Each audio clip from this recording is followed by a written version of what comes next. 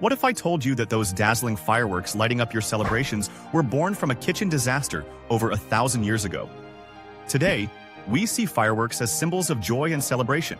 They paint our skies during holidays, weddings, and festivals worldwide. But their origin story is far more humble and accidental than you'd imagine.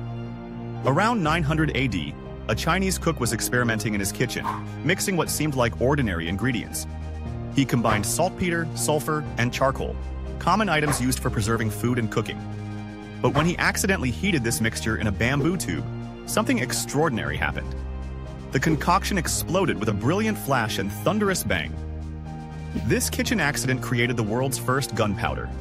The cook had unknowingly stumbled upon one of history's most significant discoveries. Can you imagine his shock when his simple cooking experiment literally blew up in his face? Initially, the Chinese used this discovery for military purposes, creating primitive bombs and rockets. But they soon realized the mixture's entertainment potential. By the 10th century, they were launching colorful displays during religious festivals and celebrations. The original fireworks were simple bamboo tubes filled with gunpowder. Today's fireworks contain complex chemical compounds creating specific colors and patterns. Yet they all trace back to that one cook's kitchen mishap. Sometimes the most spectacular innovations come from the most unexpected accidents. Please support us with your likes and subscribes.